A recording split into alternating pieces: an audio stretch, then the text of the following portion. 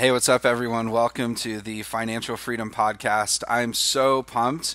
I have two of my favorite people in the world on today's episode, Bryce and Kristy, who are on permanent vacation. They both retired in their early 30s and now travel full time. I am so pumped to talk to you all. They also have an amazing new book that is out today, Quit Like a Millionaire.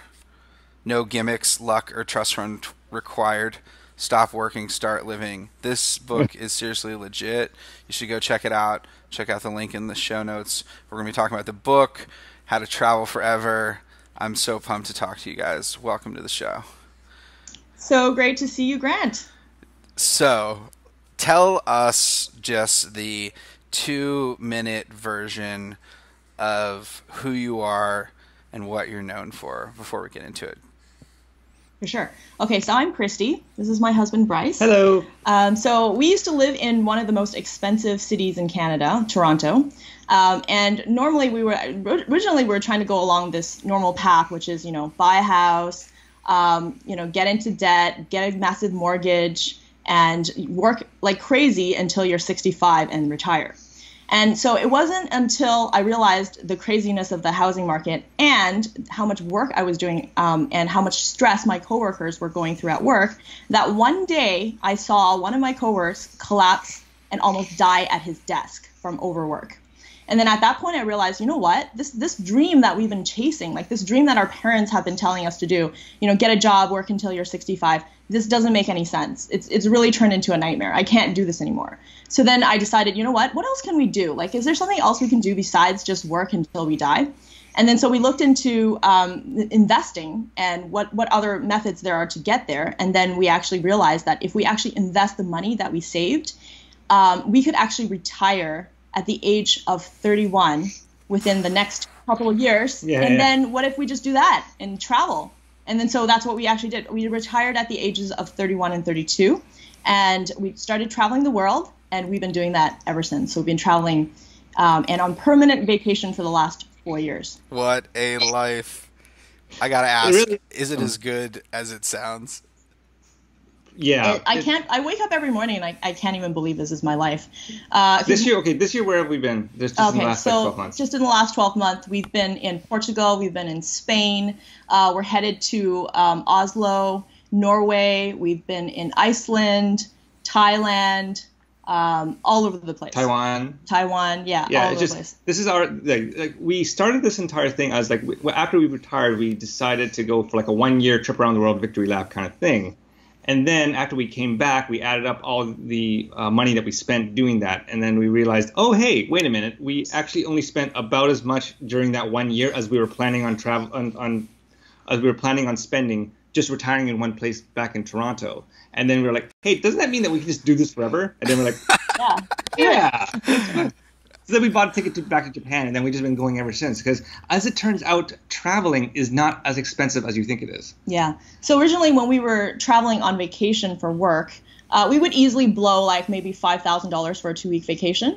And we thought that that's how much things are supposed to cost. But what people don't realize is that when you're actually working and you're being sold these vacation packages, it really is just kind of like this, other people are sending you to these places, touristy places that everybody else is going. It's overpriced. It's not really good quality. You're going to crappy restaurants. And then when you actually travel like a local and you actually find out the local restaurants, it's so much better and at a fraction of the price. So one of the things that we learned was how to travel hack, how to get, plane tickets for basically just the taxes, really cheap. We learned how to stay in Airbnbs so that we can alternate between eating out and cooking, and then we have laundry. And then we also, learned how to just basically finding out all the good deals from the locals and what are some of the things that people do when they actually live in that country rather than just buy an expensive package. And then that was less expensive than staying at home. It just completely blew our mind. Even when we went to expensive places like UK or going to Switzerland, you just basically balance that with less expensive places like Poland and Thailand, where you can, Thailand, you can live like a king and get a massage every day for $20,000 a year US easily. And then even Poland was the That's same, for the both of us. Yeah, for the same price as Malaysia, which has European standards. And I didn't even discover any of this while we were at, staying in one place and working and paying a lot of money. So it really just completely changed our lives. Yeah, you can actually save money by simply choosing where to live, kind of thing, right? So, I mean, if you ever when people in the FI community, they worry a lot about sequence of return risk, which is what happens if you retire and then the first couple of years the stock market takes a dive. What do you do? And one of the best defenses that you can do against that is simply just to choose to live in a just choose to live go somewhere else. Yeah, exactly. We have this saying that goes, if shit hits the fan, we're moving to Thailand. Yeah, because when you do that, you can drop your cost by like half. And then when you drop your cost by half, you can just live off of the dividends that are coming off your portfolio. You don't need to sell anything. You just wait for the stock market to come back up again. So it's like, and then if you do it in a certain way, you can actually make money because you can actually live for less than what your portfolio is yielding. So if the stock market goes down, you can actually live on a beach full year, and then you'll actually make money. Like it makes things so fucking easy. It's just like you figure, like it just makes you want to shout it from the rooftops and kind of go, no. You have. I think you've captured the spirit incredibly well in your book.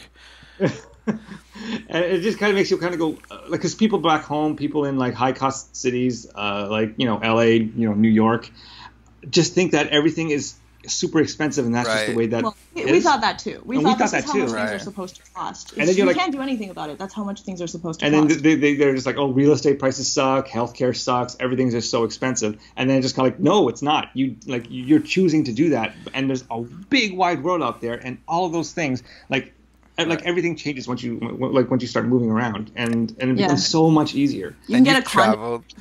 You've traveled like everywhere, right? So many places. Where's the best place in the world to go just to like have a really nice 4 days of doing nothing? That's a fantastic question. I have so many that it's really hard to choose from, but I would say my top 3 places, Portugal is so good in terms of value and the experience. Yeah, we love Portugal because there's just such a diverse, so many diverse places that you could go to. Like the south of Portugal, if you go to Lagos, which has all these like amazing sandstone cliffs right along the ocean. So it's not very expensive either. We actually stayed there for a month, and we only paid about like less than $1,000 for rent. There's also Porto, which is actually a hidden gem. I've been to Porto. Porto's fun. Yeah, Porto's amazing. Awesome. Everybody goes to Lisbon, but the real value is in Porto. Yeah. Again, we rented a place that was like less than $1,000 a month, and you get to eat like these like pastel de natas. Apparently, they corrected me. I'm supposed to pronounce it pastel and not pastel de nata, which is these like egg tarts that are just like really, really crunchy on the outside and then like really creamy on the inside. And we ate that for breakfast every day. Yeah, we got addicted to that real fast. Yeah, it was really good. So tons of there's the like fairy tale castles in Sintra, which is only about 30 minute train ride out from Lisbon. So that was like just like walking into a fairy tale. You like got to relive your childhood. And then there's just like all sorts of beach towns if you want history, if you want beaches, if you want like to live in a fairy tale castle. Like Portugal basically has it all. And the Douro Valley. Yeah, and you can in Wine Valley, and you could basically live there relatively cheaply, like $30,000 to $40,000 a year US for the two of you would not be that challenging. And then we also really like drinking port every day. Yeah, drinking port is pretty fantastic. It's pretty awesome. Yeah, so Thailand is also really high up on our list. Okay, so before we went to Thailand, we were thinking like we weren't really sold on Thailand initially because we read a lot of the media. It's like, oh, is it dangerous in Thailand? Should we go there? And I've never been that far from home. Is it going to be really scary? And then when you actually go there, and we went there to meet some of our friends, it's become one of my favorite places, especially a place called Chiang Mai, which is northern Thailand. So in Thailand, you can rent a condo, 1-bedroom condo, brand new, walking distance to all the attractions with swimming pool for $600 a month, everything included. And you can get a massage for $10 tip included, like a really good one. All their massages are really good. You don't really have to like really do any research. You just kind of go out and pick one, and they're all equally good. So we're doing it like every 2 days. It's just like, hey, let's get a massage. It's fantastic. We never have to cook. We never cook. There's like barely. We never even touch the kitchen. It's just go out to eat every day, and it's everything's like $2, $3. I actually lost weight for some reason because I think food is like super high in protein. We ate an entire table full of seafood, and that was like, $12 US.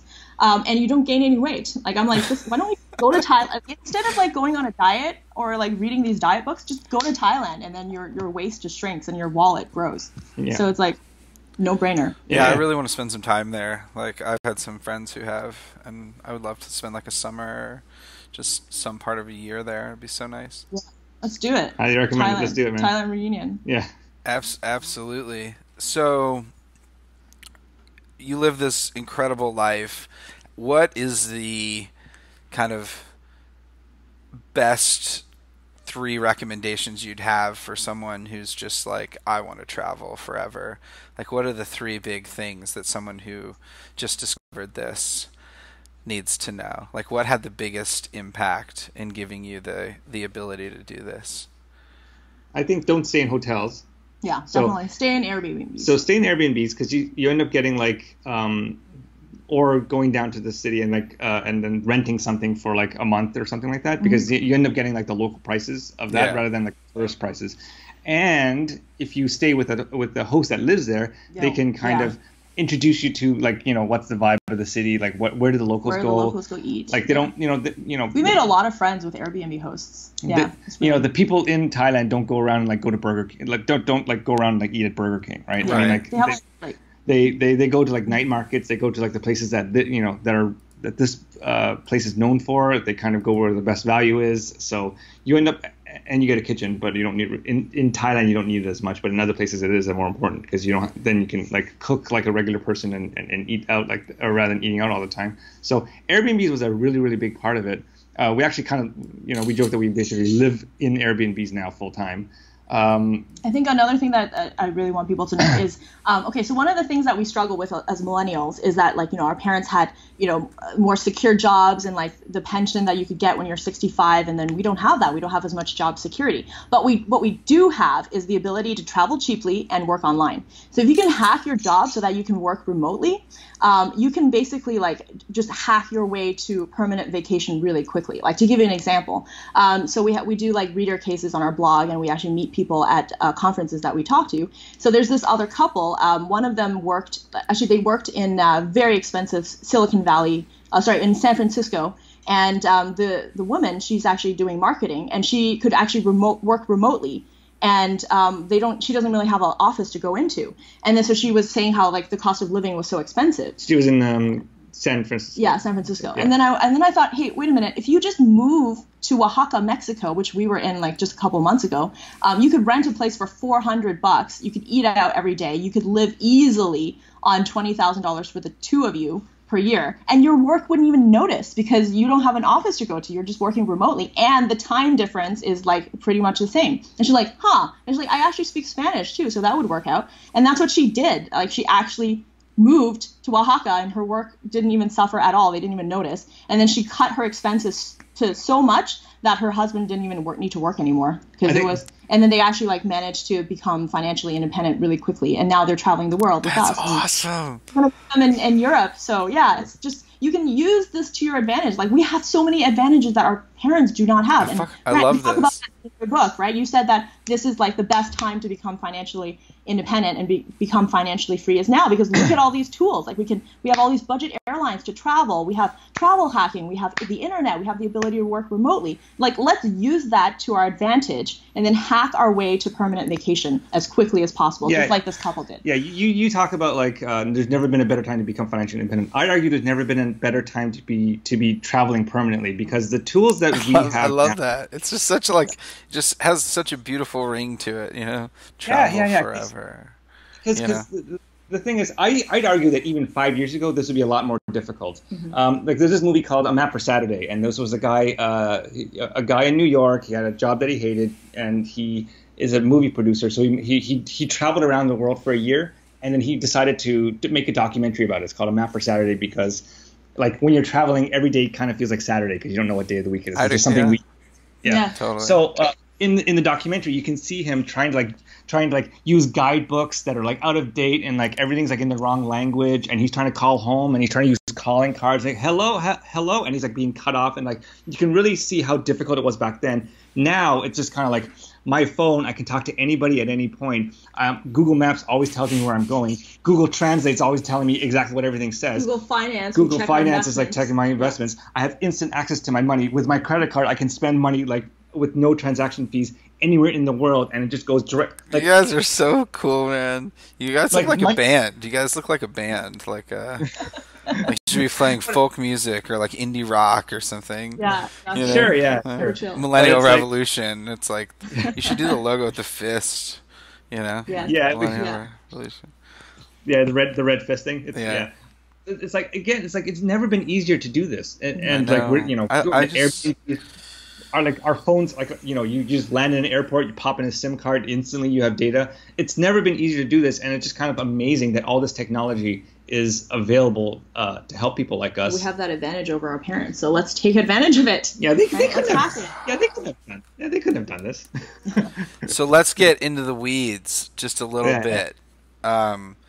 One of the other things that you're known for, as you mentioned in the beginning of the show, is that you didn't buy real estate. You're kind of anti-real estate in a lot of ways. And in Financial Freedom, I talk about kind of real estate being the fastest path to financial independence. And I actually firmly believe that.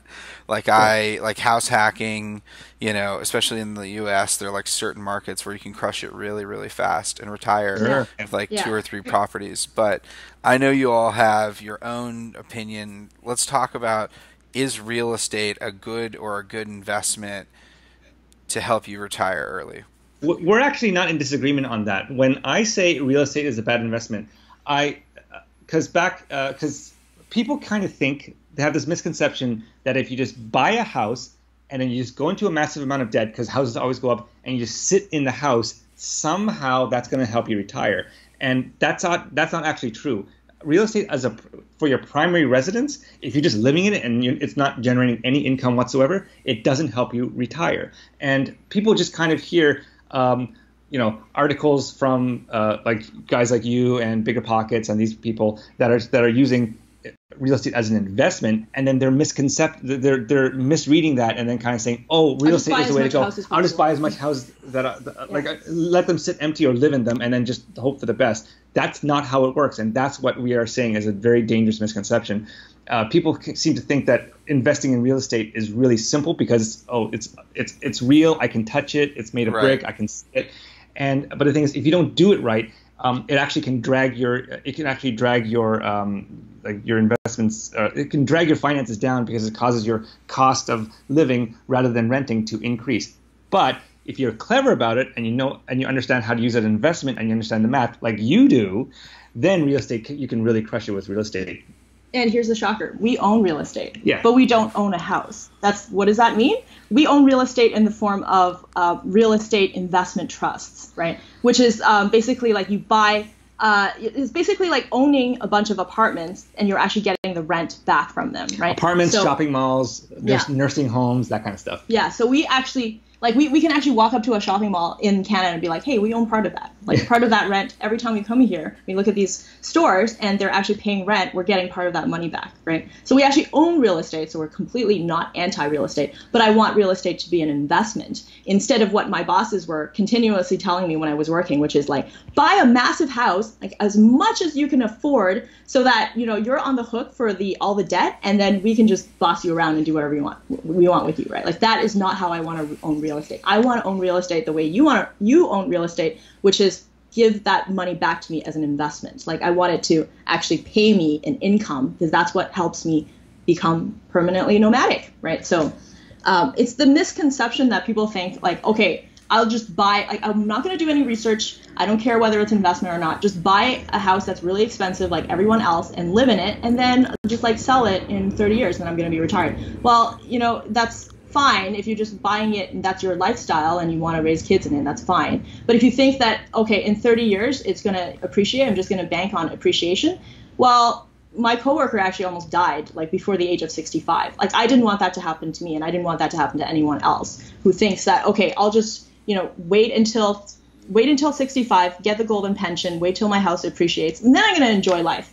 The most important thing, like you said, Grant, time is more important than money. And then I realized health is even more important than time, because you have true. all the time in the world, but you have no health and you die at your desk. What good is time or money? Absolutely. Yeah, because, but no, you go ahead. Because like with real estate, I mean, like there's this saying that you can't take a shingle off of the house in order to pay for groceries. Like it doesn't help you retire; it just traps you in one location. Right. The way you guys do it, and the way we do it, which is we care about cash flow. We care about owning real estate. So there's a right way to do real estate, basically. Yeah. Exactly. And that's what you guys do incredibly well. And that's why we mention your book in our book, because it's just kind of like these guys, if you want to learn how to do it with real estate, like, we're not experts at that, but we know the wrong way to do it, which is how all of our friends are doing it. If you want to figure out the right way to do it, talk to this guy, Grant. He knows what he knows. So, how do you invest in a way? So you talked about real estate investment trust. What else do you invest in to make this possible? I know, if you could talk a little bit about the yield shield and some of these concepts that, let's say someone's just starting investing and they want to best set themselves up to be able to do what you did. What's the best way to set up your investments to do that? Sure. So when you are just starting out and you're still working, you don't need to do any kind of fancy stuff. Just buy the index and be done with it, because that's you don't care about current income as much. Right. You care future capital gains, because current income, like dividends and that kind of stuff, you're going to get taxed on when you receive it, while capital gains get taxed on much later when you actually need it. When you actually shift to retirement, it actually becomes a bit of a different game. So you care more about yields, which is a combination of interest coming from bonds as well as dividends and coming from stocks, so you care about that because you need money every year to live, and you want to be able to get that money without having to sell stuff, because that's when you run into problems. When people talk about what's called sequence of return risks, they're worried about a stock market crash happening the year after you retire, and then you're forced to sell stuff when the markets are down, and because you do that, when the markets come back up again, you don't have as many units to participate in the rally. That's the danger. That's what happens with sequence of return risk. But the thing with index funds is that they never go down to zero, because that would require all companies to go down to zero. They always eventually rebound. So in a market downturn, you want to not do whatever it takes to not sell anything. So that's why yield is important. So in the book, we talk about pivoting our portfolio to more higher yielding assets like preferred shares, REITs, which Kristy just mentioned, higher dividend paying stocks, as well as corporate bonds and these kinds of things, because these assets may not gain as much in terms of capital gains long term, but they pay a higher yield. So when you were like a stock heavy portfolio will yield on, like the S&P 500 yields about 1.8, 1.9% in dividends. But by pivoting towards fixed income stuff and higher yielding stuff, we were able to bump that yield up to about 3.5%. So on $1 million portfolio, we're living off of people say the 4% rule, and that's kind of a guideline that all of us FIRE people use. We were living off of $40,000, and because we did these things, the portfolio is yielding $35,000 every year, no matter what happens. So even if it goes down, it's still making $35,000 in cash, and it's just paying you. So you take that, you combine it with, so that's what we call the yield shield, and it's legit because it rhymes. It's true if it rhymes. Need the shirts, yield shield. Yeah, exactly. So we call that because once you can live inside the yield shield, you don't have to sell anything ever. You don't care about market upturns. You don't care about market downturns. Genius. You just live on it forever. So we take that, we combine it with, and again, there's a $5,000 gap between $35,000 and $40,000. So you keep a little bit of cash in reserve. So we say maybe 3 to 5 years worth of cash. So to make up for the $5,000 gap, we kept about $15,000. So it's not a lot, just in cash. So be able to so that we can use that to make up the gap in down years. So if it's a down year, for example, which actually did happen in our very first year of retirement, we took the yield, $35,000. We used 1 year from the cash cushion, and then that's our 40. And then we didn't have to sell anything, and we just live off of that. So take these two kind of levers, which is higher yielding assets, which we call the yield shield, as well as the cash cushion, and then you use that to buffer yourself and guard against sequence of return risk. So that's what happens when markets go down, like a 2008 happens. That's how you survive. That's how you pay for your living expenses. Yeah. And So this is kind of like what we like to call like the three-pronged strategy, because we're engineers, so like, previous life engineers. So we like to have backup plans for everything that goes wrong, right? So then first you have the yield so that you don't have to sell any of your assets. You don't have to worry about the capital value going down.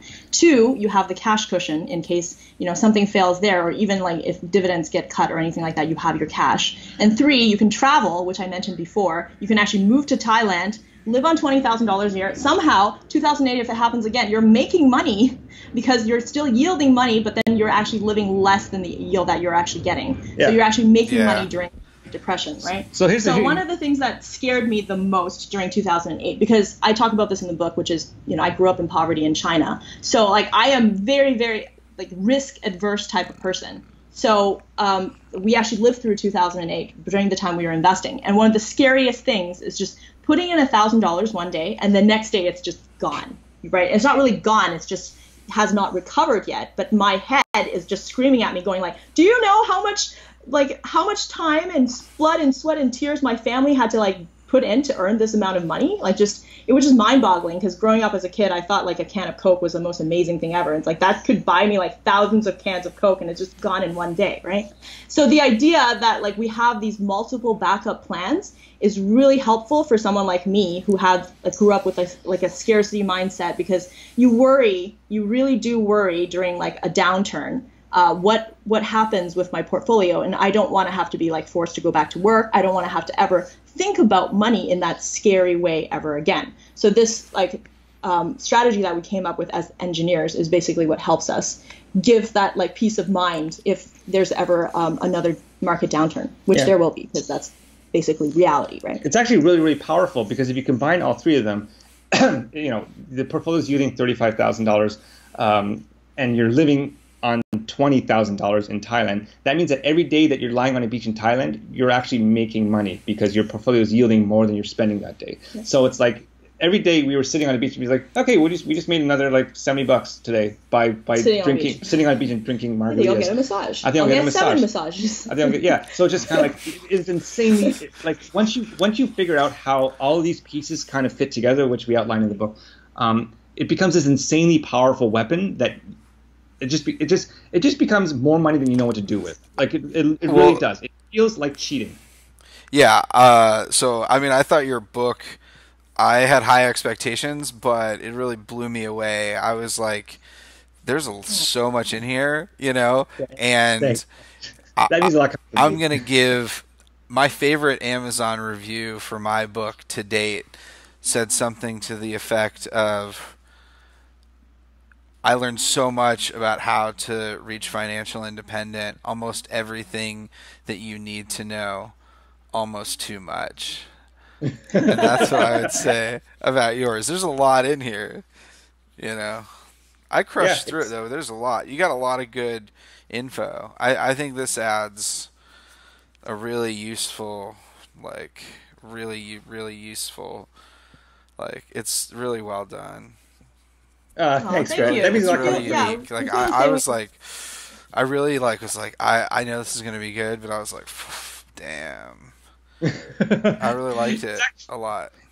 It's actually interesting, because your book and our book came out like within a few months of each other, and they really kind of complement each other, because they both talk about kind of two separate and distinct, but they're not like in conflict with each they're not in conflict with each other. Fit in really well. Because what you talk about a lot is like the kind of side hustle thing. How to grow your income and the location independent businesses and this kind of stuff. And then we talk about the spending side of it a lot, as well as the investment side. So it's just kind of the lifestyle. So like, here's how you do it from that side. And then Grant, you talk about like, here's how you really like juice up your income and use house hacking and all these like crazy tricks and kind of stuff. So it really becomes a like a choose your own adventure. It's like no matter what kind, the triangle that we talked about, which is we talk about this thing in the book called I like to call it the FI triangle, which in finance. How about the phi angle? The phi angle. Oh, damn! Too late to change it now. Too late to change it now. But in personal finance, there's basically three things that really matter: income, expenses, and your investment, and then how your investment perform. Because they're the only three things that matter when it comes to money: money coming in, money going out, and then money made on money.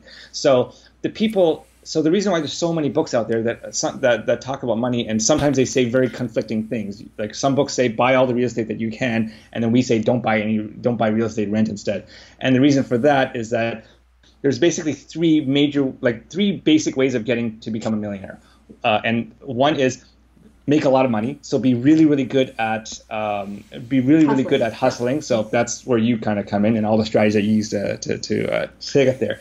The second is be really good at managing your expenses. So tracking your expenses, figuring out where to get the most value for your money, and people or live a more luxurious lifestyle for less. Yes, which is what a lot of people think cutting coupons and spending less money is clipping coupons, cutting your own hair, and.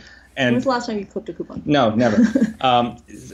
As it turns out, you can move to Thailand, live on a beach, and that's your way. Or Portugal. Or whatever, and it's your way of spending less. And that's what we discovered, and that's what we talk about in the book too. And then the third way is investments. So the house hacking stuff, kind of doing what you do, kind of doing what Paula Pant does, or being like Buffett, like all these guys that talk about like how to buy energy contracts and like all that kind of like weirdo stuff like that. So that's three different ways of getting there. They're not in conflict, but you have to match it up with your personality. That's but if kind you of do all three, I mean that's when you get the acceleration point, right? You move somewhere like Thailand and you're building an online company and you're just making more and more money at your online company and you're just creating bigger and bigger differentials so you can buy an island eventually. I mean, isn't that's like... That's kind of it's kind of funny because we're naturally positioned obviously on the route that we took, which is being really good at managing our spending. But now then we read books like yours and we're starting to learn kind of like how you did, and we're starting to adapt we're starting to learn some of the lessons and doing all this online business stuff that we're just kind of like every time we talk to you we learn something new about like SEO or marketing and this kind of stuff, and we're like, oh wow, in many ways we're very good at the spending stuff, but in many ways we're very new to the kind of stuff that you talk about. So it's really cool that like our books really just kind of fit together really they nicely. do. They look beautiful. Look at this. Aw, yay, book friends. It's a good package. You could. I mean, I think they did a really hip design. Like, I mean, they look really current. You know what I mean? Yeah. We're actually at the same. That's what happens when you're in the same publishing house. We're like pup siblings. Yay! Yeah. Actually, so to your listeners, you're with Avery, which is an imprint of Penguin Random House, and we're with Tarcher Perigee. And then a few months ago, the two companies actually merged. Yeah. So a lot of the same people are actually working on the same book. Like us, you, and Aaron, I think are all in the same. Like they're all the same. Like they're all the same people that are working. They all know each other. They all know each other, and they're all reading all these books, and they're like, oh my god. So it's really kind of interesting that they have the synergy inside our publisher that has kind of created almost by accident. I wonder how many of our like publicists and editors are like kind of eyeing the door and going like, oh look, I just hacked my life. My publicist quit. Did you know that? Did you know that? 3 weeks in, we did the pitch meeting. We came up with our whole plan. We started doing it, and then she just like sent out an email, and she's like, I'm done. You know, sorry, my life, Grant. I'm like, you know, next Thursday is gonna be my last day. I appreciate all the inspiration, the lessons. I'm going out on my own. Our editor is now like during the last like Trump related stock crisis or whatever, my editor emailed us and she like, just kind of like, okay, I'm putting money in index funds. Is this now the right time? Are these the right ones? The right time? So they're actually doing it. It's actually, I remember when we were filming the documentary, which we're in together, that after the documentary filmed, it turns like the camera people, like the crew ended up like going home and like paying off their student debt and starting to like get their financials in order. So it's like you can really see how the like impact. The impact. We're really changing lives together, which is really, I was not expecting that at all. I thought I would be retiring. Like she did not like. We found like a door to a new thing, and I think you're right. I think our doors combined make a bigger door. Sure. You know, I really do. It's just more options, which is good. Yeah, but I mean, you've noticed this. I mean, like you just had a massive book tour, and like you're seeing the impact that you actually have on people, and you're changing lives, and you're helping people, and it's an intoxicating feeling, isn't it? Yeah, I mean, it's very humbling. It's like you know, it is. Just to help people in that way and connect on that level, like. Money's life, and so when people figure out you talk about money and they read the book and then they come see you, it's like they just pour their hearts out. Yeah. You know, Yeah. and everyone's got a story, and everyone's doing the best that they can, and there's a lot of hope out there, and that's what's cool. We give people hope. That's what we do. Yeah. We're in the hope business, you know, Yeah. like, and people are doing it, and their lives are changing pretty fast, and that's the badass part. I like that. I like that. I like that hope business thing, because we were just talking a few days ago that we're like, we're not actually in the finance business, because we're in the hope finance business. industry does We're is in the dreams business. Exactly. I said we're in the. I said we're not in the. We're not actually in the finance business. The three of us are in the dreams business, and I was like, all right, I like that a lot better. You said that?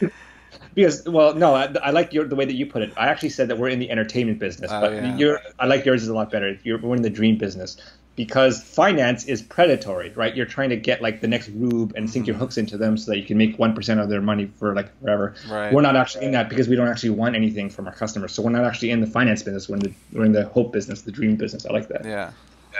One thing I really like about financial independence, I'm sure you've noticed this too, is like once you have enough, you kind of change your mindset from like, okay, I'm like just struggling, like paying my bills and all this stuff, to like, I don't really need money anymore. So like, how can I go out and help people? And how can I honestly like tell them the truth about how great this is? Like every time we get sponsorships for really bad, credit card deals or any kind of trying to get people into debt, I'm like, no, 1,000 times no, because I don't care how much money they're offering to pay me. Right. This doesn't help people. I don't need the money. We have enough money. Once you get to enough, you just want to help people, and you want other people to live this life, because you're like, I feel like I hacked the system. Like this is a chess game that we won. Like we completely turned the rules around, and now it's actually in our favor rather than going against us, right? So at that point, you just want to share it with as many people as possible, because you want to bring as many people along with you as possible.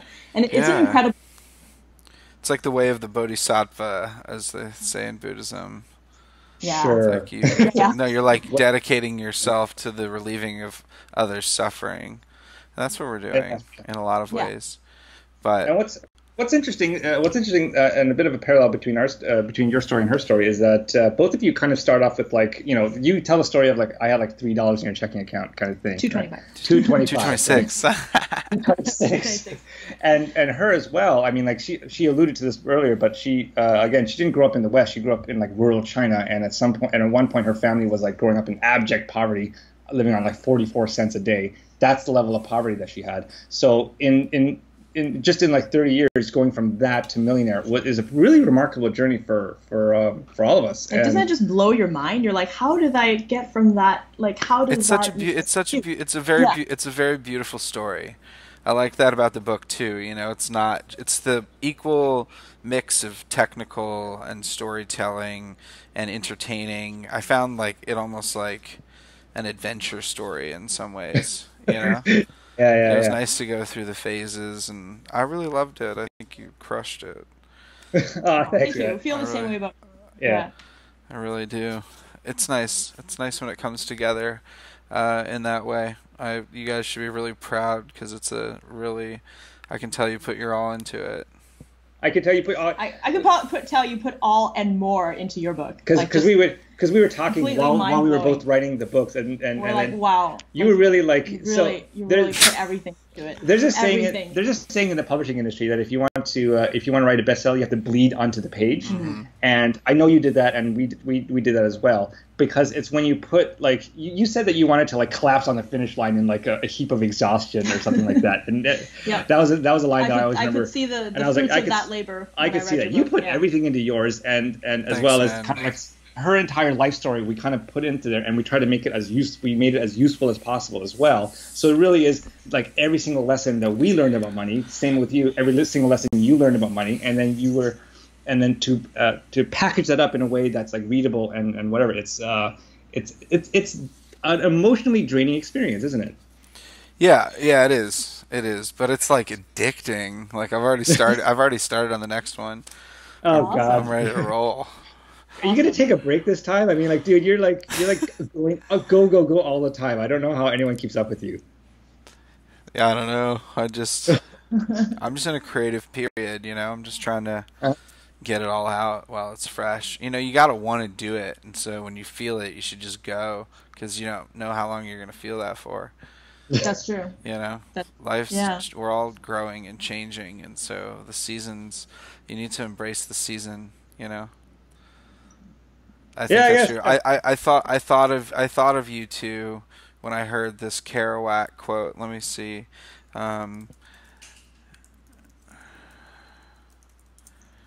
Let me find this quote on this one of Jack Kerouac. You know Jack Kerouac, right? The author. Sounds familiar. He wrote On the Road. He's like you should read On the Road. On the Road. Okay. Whoever's listening to this, watching this, needs to read On the Road by Jack Kerouac as soon as possible. Because Jack Kerouac, in my opinion, is the best American writer of the 20th century. Yeah, high praise. What? High praise. Yeah, and his girlfriend said,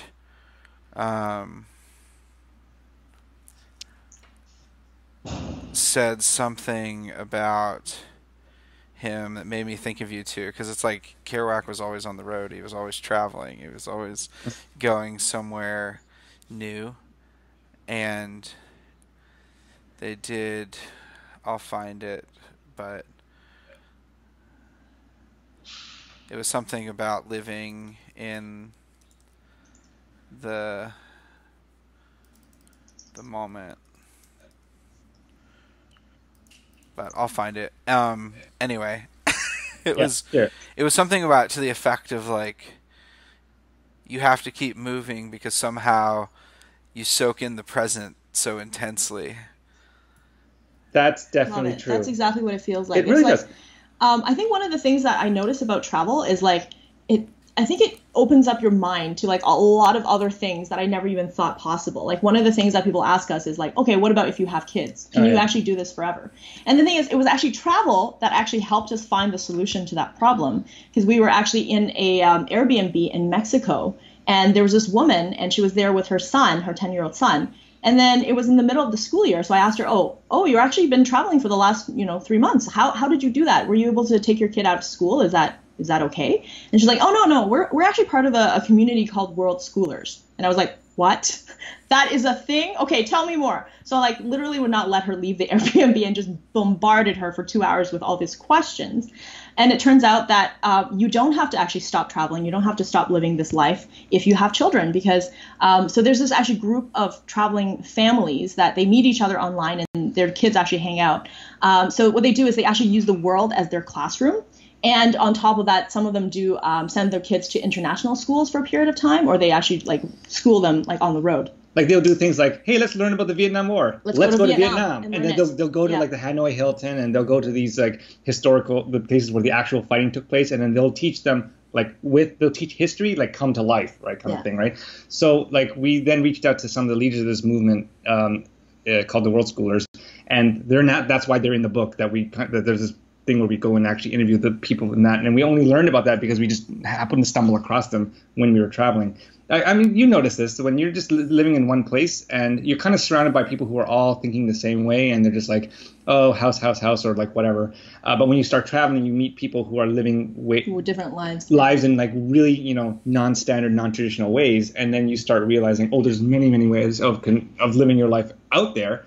There's many different styles of it, and then you can kind of, as you learn more about it, pick and choose what works for you, and then we kind of realize, oh, okay, well, if you combine this with world schooling, with the digital nomadism, and then online businesses, all of a sudden you create this this jigsaw puzzle of life that's just awesome, right? And I had no idea that some of these pieces even existed until I went out there and I started traveling.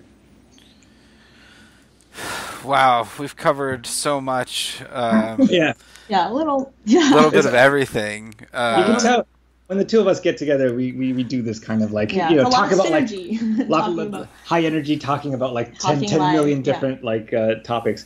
But yeah, that's kind of if you want to learn more, it's all in one of our two books. So get one, then get the other. Yeah, tell us about the book. Where can people find it? Anything else that we should know?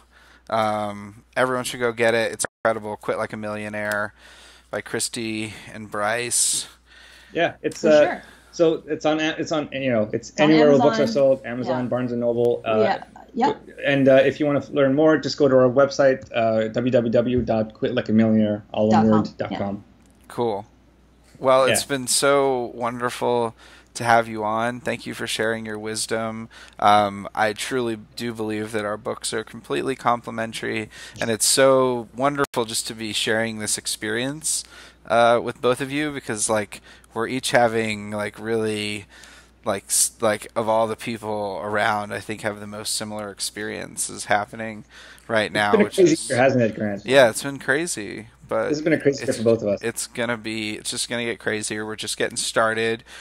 Possibly, Everyone hope we all team up and hit some international spots for part of an international tour. Absolutely. Definitely. So stay tuned for that. But thanks for being on the show. Thanks for all you do for the community, for everyone. I'm so happy to be on this journey with you. This is Kristy and Bryce, Quit Like a Millionaire, Financial Freedom Podcast. Hope you all have a good day. Thank you, guys. Thanks for having us.